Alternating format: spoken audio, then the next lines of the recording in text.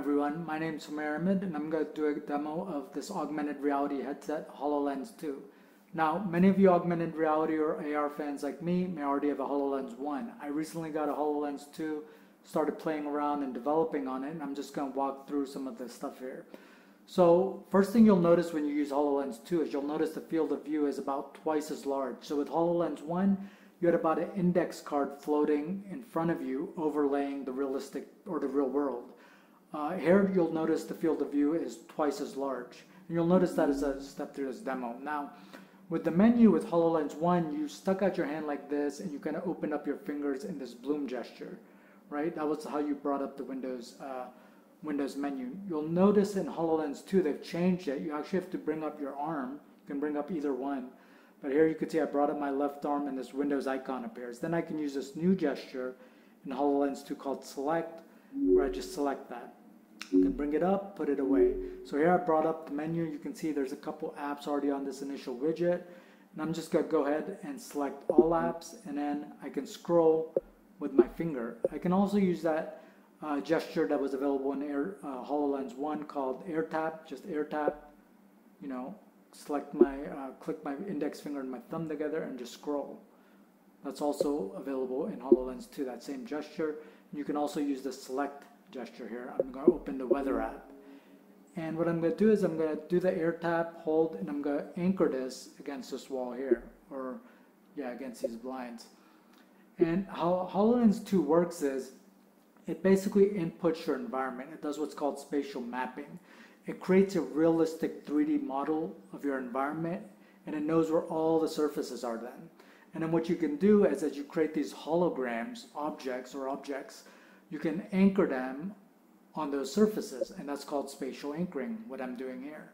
And then you can see I can even make this hologram or this window bigger.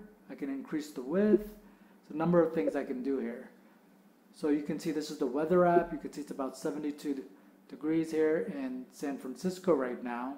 Another cool thing you can do here is you can select this icon here, and then what happens is this browser will just kind of, it'll follow me as I go around, around my house.